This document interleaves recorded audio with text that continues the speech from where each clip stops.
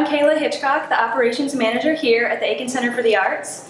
I would like to welcome Laura DeSano here today. She is an Aiken resident, a former member of the Board of Directors here at the Arts Center, and is currently on the National Board of the Handweavers Guild of America.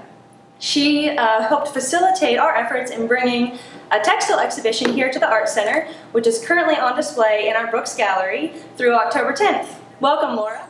Thank you, Kayla. It's difficult to talk about this exhibit, Small Expressions, without also talking about the Handweavers Guild of America.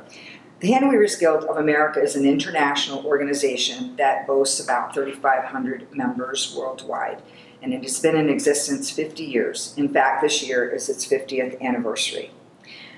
The Small Expressions exhibit is an exhibit that really appeals to the general public.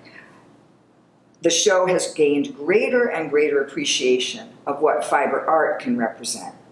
Art enthusiasts and those who appreciate sculpture and contemporary art enjoy the use of science and mathematics for their creations. With the repetition of pattern, find this a most interesting exhibit. All Small Expressions exhibits are juried exhibits. And this particular exhibit was juried by John Eric Riss, who is a tapestry artist for over 40 years. The exhibit has also been to Chamblee, Georgia. We'll be going to Tennessee at the University of Tennessee, and then we'll be touring throughout the United States throughout 2021.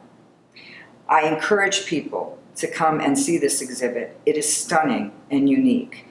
We are so lucky to have this exhibit at the Aiken Center for the Arts, and I really hope that you will come down to the Brooks Gallery before October 10th so that you can view this wonderful exhibit.